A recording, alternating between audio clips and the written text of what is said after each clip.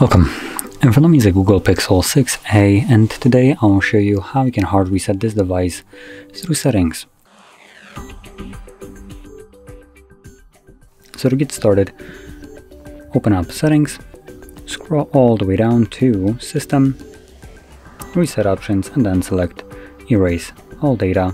This will bring up a message letting you know that erasing all data does erase all data, which will include things like music, photos, user data, downloaded apps, and so on. So if you have anything of this sort that you'd like to keep, do make a backup copy of it before you begin, otherwise it will be lost permanently. Now, assuming you have already made a backup or you just simply don't want to, proceed by selecting Erase All Data, do that once more, and this will begin factory reset. This process will take about a minute or so to finish up, and once it is finished, we should be greeted with Android setup screen. So I'll be back once that is visible.